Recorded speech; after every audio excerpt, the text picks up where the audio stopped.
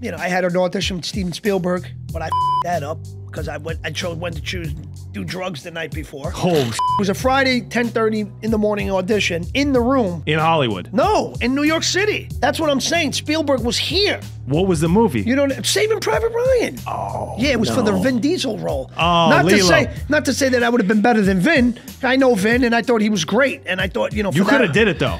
You could have did that. But you know, the bottom line is, you know, that's what happened.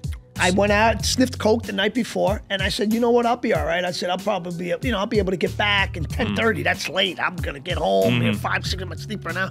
It didn't work out that way. And then I called my manager. What happened? You were up all night? Yeah, I called my manager and I said, you know, can we reschedule? He reschedule. He's leaving. Yeah. He's been here. He was here this week. He's in New York seeing actors in New York for this, you know, like, and you have an appointment to sit with this guy. And he's Steven Spielberg.